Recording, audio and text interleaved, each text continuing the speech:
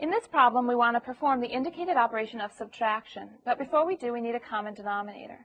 In order to find the common denominator, we're going to have to factor this difference of squares into the sum and difference of its square roots, so that we can see that both of the fractions have y minus 4 in common, but this fraction is missing the factor of y plus 4, so we're going to multiply the numerator and the denominator by y plus 4. When we do that, the first fraction remains the same. But in the second fraction, we can multiply out the numerator to have 4y plus 16 over our new common denominator that contains the factors y plus 4 and y minus 4.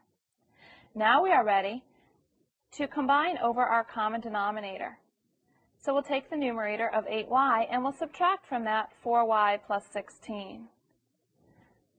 So that over our common denominator of y plus 4 times y minus 4, we'll have 8y minus 4y minus 16.